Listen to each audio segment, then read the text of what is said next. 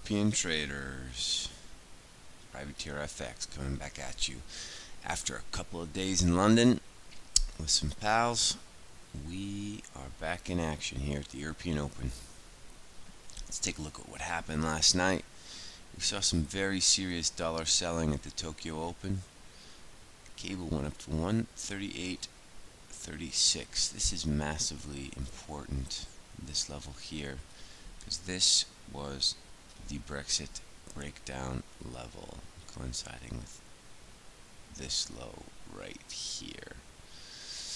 So this might be a line in the sand here, cable traders.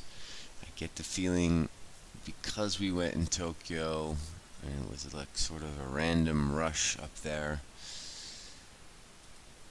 cable might be turning here. So we're going to be looking at downside levels in cable. The first one that comes to mind is obviously 137.43. But very, very interesting print. 138.36. That said, price is above 138.36. Renew bullish flow. So we're also using that as a harbinger for further gains if we break above that. Euro dollar also at the Tokyo Open traded up higher, 123.23. There was some derivative action at 123, the figure that had to get taken out. Now we're 122.40. I'm not bearish euros, even though it's come off pretty hard. I believe this move is still intact, and we want to look to try and pick up euros on the low 122s and the high 121, between 121.50 and 122. You want to buy euro.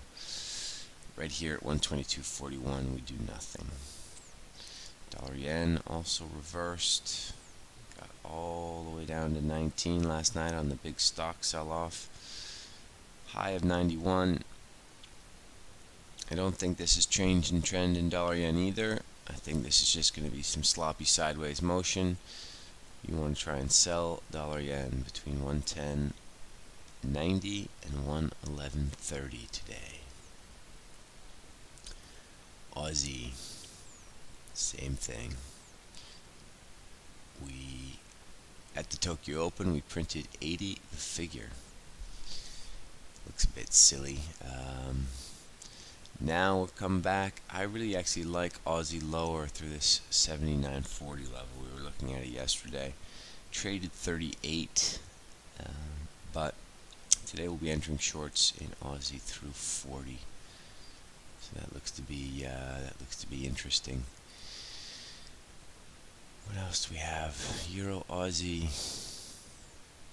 This is now an interesting little head and shoulders here on the 4-hourly. This is a break trade, sort of exercising the idea of Aussie lower. 154.46 in the Euro Aussie. We think this can continue to power higher, mainly on the back of strong euro. We've had 3 days of consolidation after the first big day. We like Euro Aussie higher. Stocks. We're short stocks, but it's hard to get too excited. But this is a pretty bearish day. We printed 28.08, and then there was all kinds of news. We bearish engulfed, traded all the way down to 27.70. So at one point, from high to low, we were over 1% lower, which is sort of unusual in this market.